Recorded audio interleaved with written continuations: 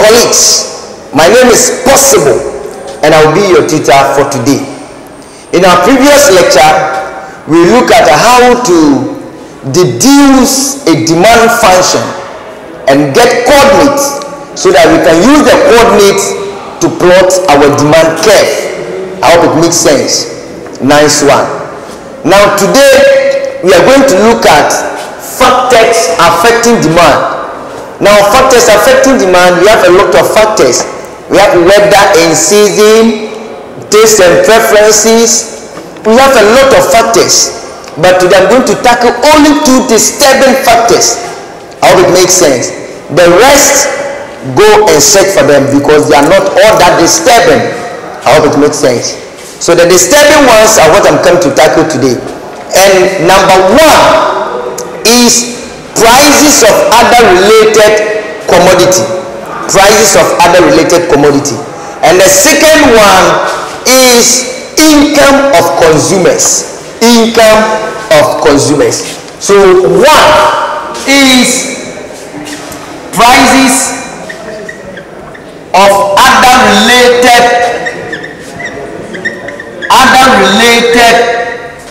my marker is disturbing, of other related, yes, commodities. Prices of other related commodities. Now, if I talk about prices of other related commodities, don't be confused. Why are you not to be confused? This is because in our previous lectures, we were just looking at the own price. The price of the commodity in question. I hope it makes sense. But this time when we are saying that no, we are not going to look at the price of the commodity in question, but we are going to look at other commodities price, the effect that other commodities prices have on our commodity. I hope it makes sense. Assuming that our commodity is richoku, right? Assuming that our commodity is richoku, this time round it means that we are not going to look at the price of richoku. The price of richoku is the own price. But what I'm trying to communicate is that this time round we are going to look at the impact or the influence of the price of Milo on our price, on our commodity. I hope it makes sense. So when you say prices of other related commodities, we are talking about how other commodities prices can influence the demand for our commodity. And that is what is termed as prices of other related commodities. It is not any other commodity, but it is other related. Related means we are sharing the same market with that commodity. We are competing on the same market. I hope it makes sense. We provide the same product or similar products. I hope it makes sense. Nice one. So we are saying that prices of other related commodity also can influence the demand for our commodity. I hope it makes sense. Nice one.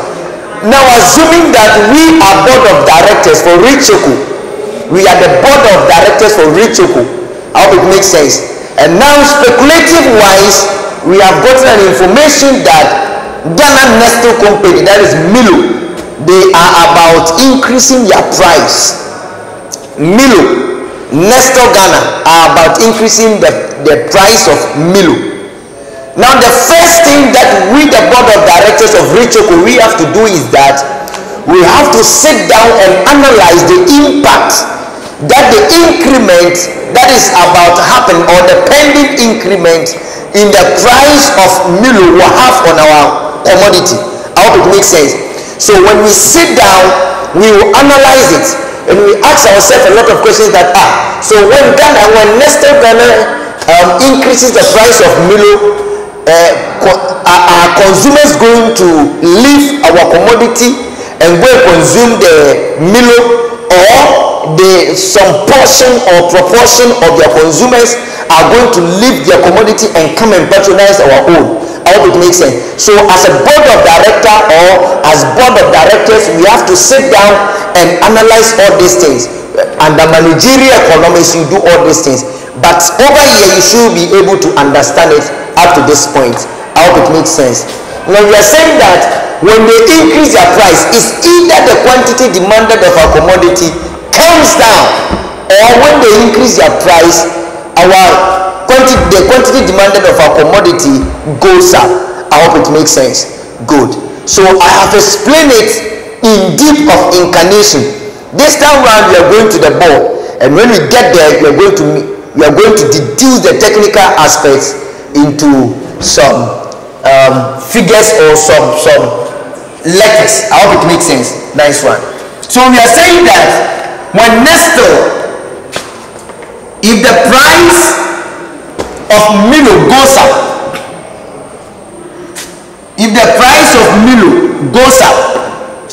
and the quantity demanded of our commodity Richoku, if the price of Milo goes up and the quantity demanded of our commodity which is Richoku comes down, it means something. Also, if the price of Milo goes up and the quantity demanded of our Richoku also goes up, that one also means something.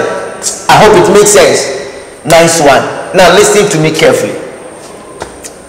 Now we are saying that sometimes when prices of the other commodity goes up, when price of Milo goes up and the quantity demanded of our Richoku goes down, look at it.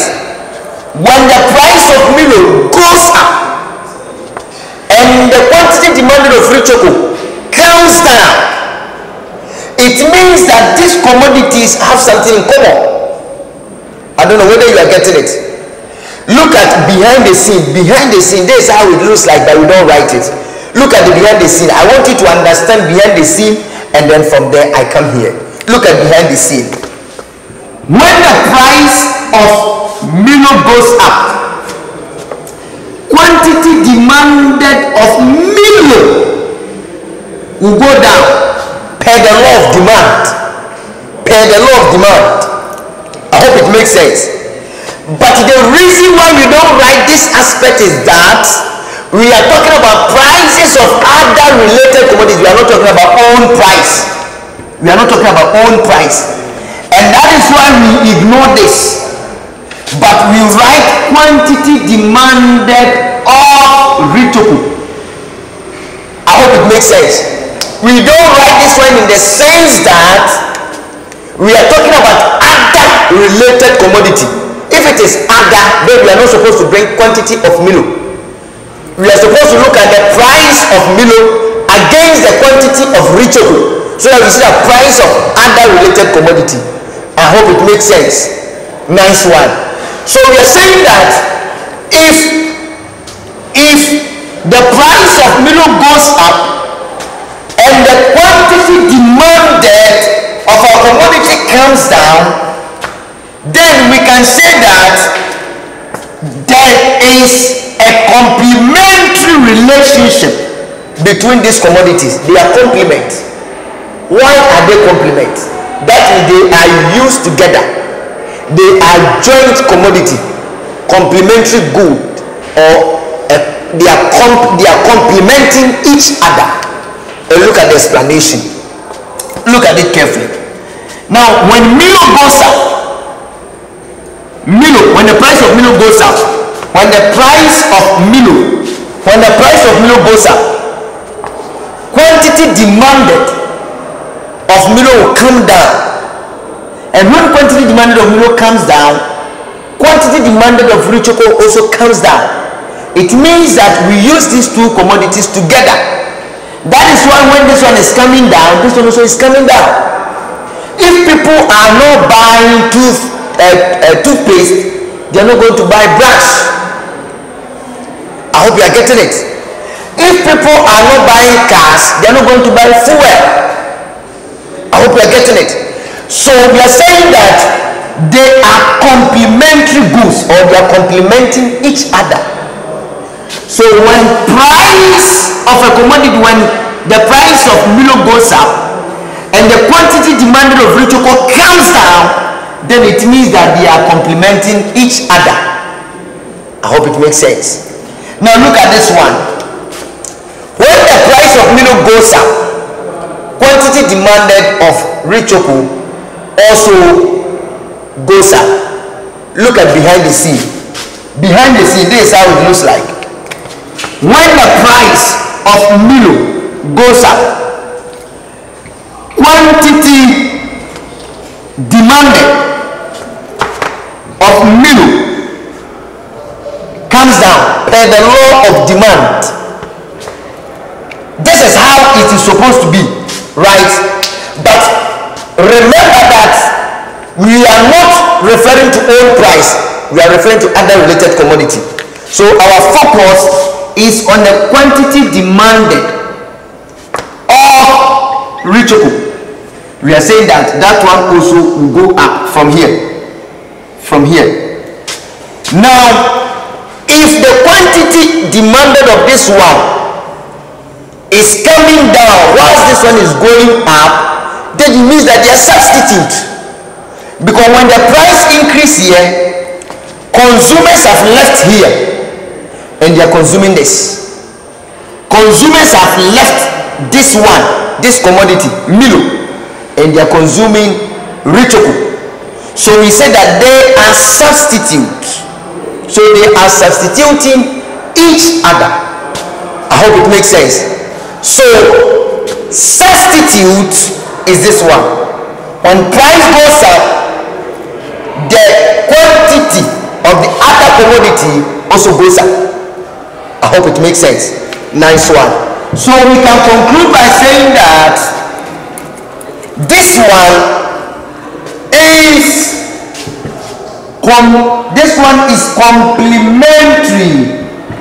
complementary good, and this one is substitute. I hope it makes sense. Nice one. Now, having understood this one, look at this critical point. This point is very important. Now look at the arrow. This arrow is going up and this one is coming down. Can you agree with me that they have a negative relationship? Yes, they have a negative relationship. Please put this thing at the back of your mind. You will meet it. You will meet it somewhere. Put it at the back of your mind. You will meet it. You will definitely meet it. Put it at the back of your mind. First quiz, University of Cape Coast, UCC. Last year, their first quiz, this in came. That last year, that is the year 2019. Year 2019-2020 academic year. 2019-2020, it dropped their first quiz. Good. Now this part, we consider price is going up and quantity also is going up. So there is a positive relationship. Positive relationship between them. Put it at the back of your mind. It is very, very important. So if you are defining or if you are explaining some of the factors that affect demand and you reach prices of other related commodities, this is how you have to explain it. Explain price of other related commodity for it to first suit complementary goods. 2, for it to suit substitutes. I hope it makes sense. So your definition must include this and also must include this. So one of the factors is price of other related commodities. I have explained it to you. Now the next one is the income of consumers. I told you that I'm explaining only 2 because these 2 are the most technical aspects. Income of consumers.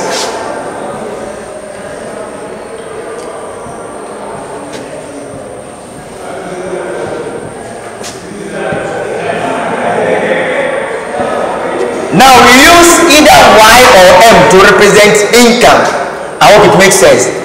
Now sometimes we are saying that there are some, this one I'm going to make it so short. There are some commodities you consume them there are some commodities, when your income goes up, then that you tend to consume them. So you consume them when your income goes up. And there are some commodities, when your income goes up, you don't consume them. I hope it makes sense. So they're saying that this one, when your income goes up and you consume more, we call it normal goods. And when your income goes up and you consume less, we call it inferior. You're looking down on it. That's why when your income is going up, you're consuming less. You're looking down on this commodity. I hope it makes sense. I like that. So the normal goods, we are saying that they have positive relationship, and the inferior goods also has negative relationship. I hope it makes sense. So that is how it is. So once again, my name is Possible. Possible series is in the system. Possible principles of microeconomics and then communicative studies. Make it your priority to get a copy for yourself so that you can pass your quiz and your exams with ease. Once again, my name is Possible. Bye bye.